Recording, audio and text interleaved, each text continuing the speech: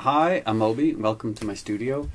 Today I wanted to talk about the way the song Don't Love Me evolved. At least I think that's going to be the title, because in the song my friend Inyang keeps singing Don't Love Me.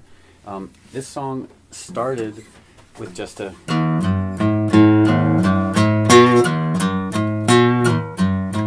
So it just started simple guitar line, like painfully simple.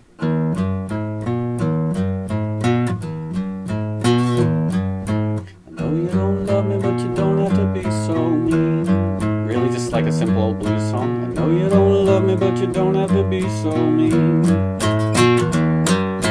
Treat me like the worst thing you ever seen. Treat me like the worst thing you ever seen. So that's how the song started. And then when I was recording it, I recorded my simple little guitar part.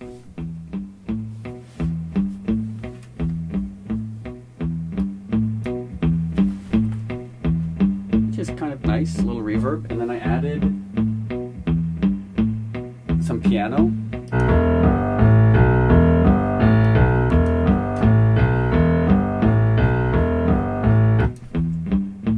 And then I added some bass.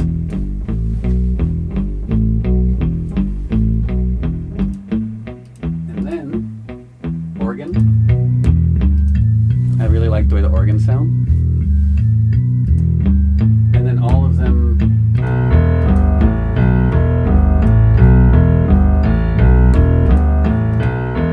so it all started with that little guitar sound. And then I decided to play, I mean there's way too many guitars on here that in the final mix you probably can't even hear them. So there's this guitar, and then this.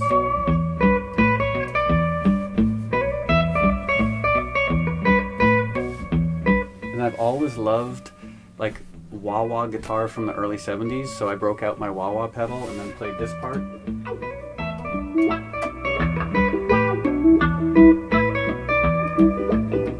And then I added this vibrato guitar. And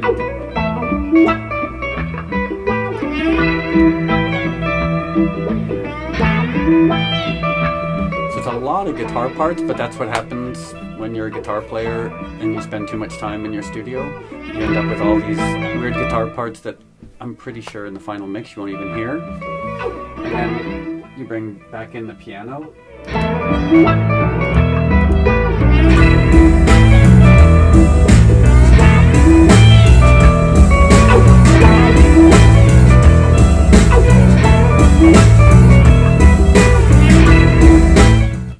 And again, I don't know if you're going to hear, I mean there's like piano, bass, organ bass, other bass, live bass, then all those guitar parts, and it just started with this simple, I mean the whole song is just...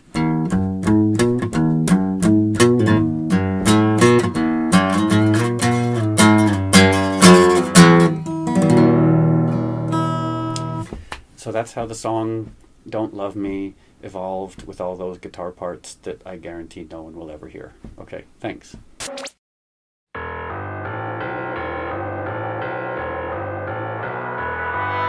I know you don't love me, but you don't have to be so mean.